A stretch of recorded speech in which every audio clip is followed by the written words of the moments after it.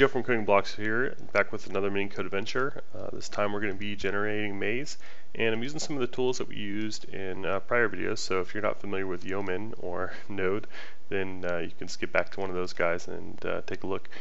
And actually, this time I went ahead and ran everything, and you can look in the blog post for the exact commands I used to set up. But this takes a long time to run, as you know from prior videos, so I just wanted to go ahead and get it out of the way. So I also went ahead and installed two libraries. One is Maze.js, which I'll show you in a second here, and the other is Priority.js, which I actually think might be a little bug. I'm going to take a look here because the code in Maze.js will crash without it, and some reason it's not bringing it in automatically when you install it with Node. So I'm going to take a look at that. But in the meantime, here's a real simple maze generator. Just exactly what it says it is. And the way it works is you basically just require it. You create a new backtracker, which is the actual object that does all the work. Give it width and height. Generate your maze.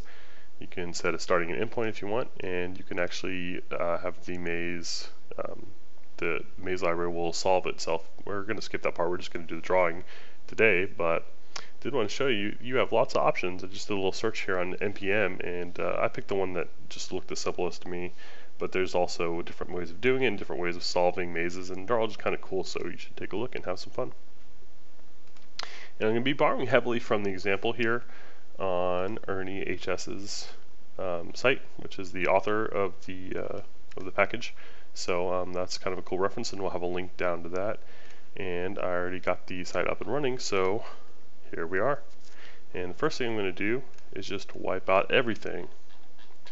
We don't need all that HTML stuff that came along thanks to Yeoman. All we need is canvas. Give it ID for easy lookup. Oh my gosh.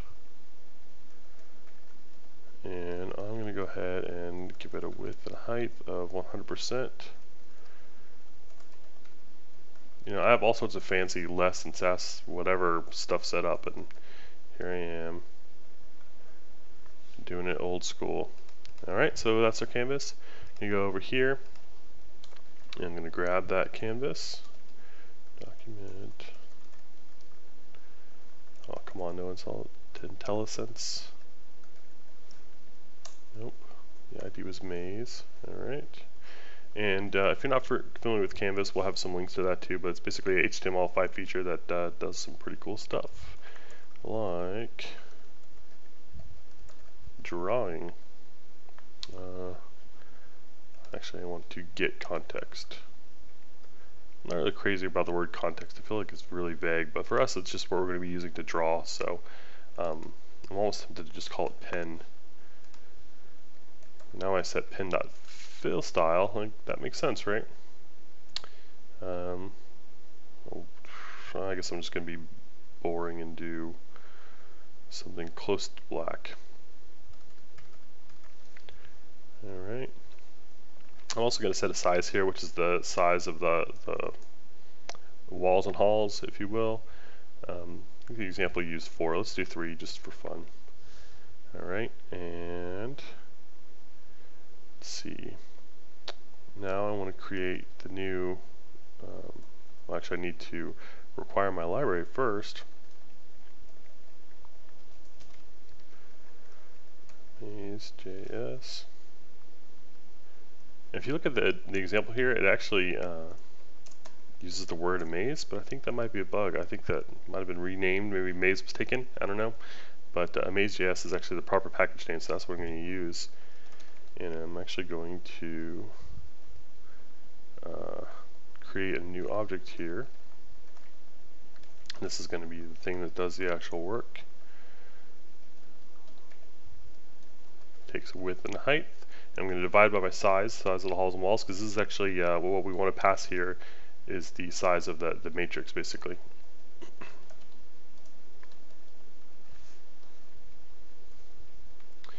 Alright, and m.generate.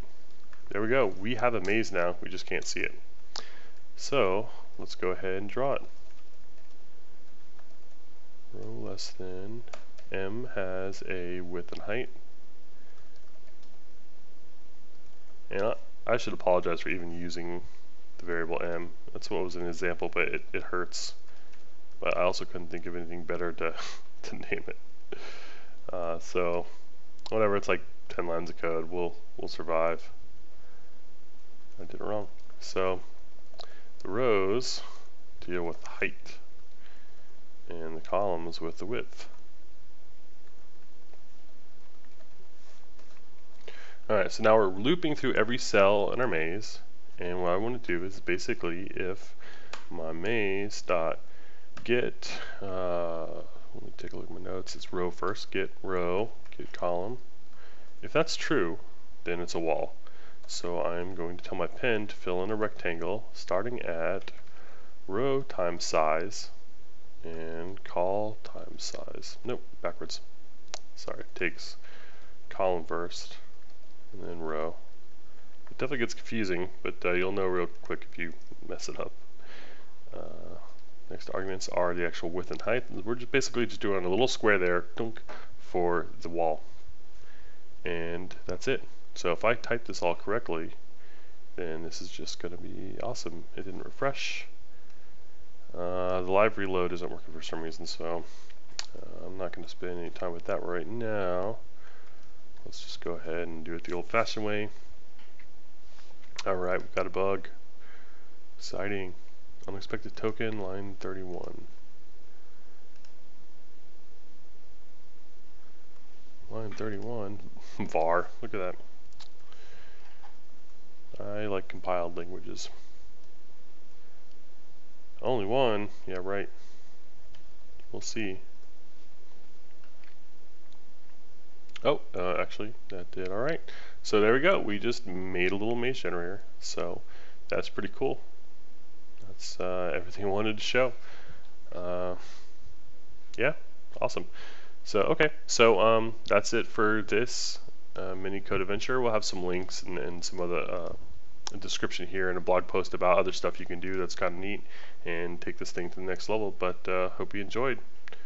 See you.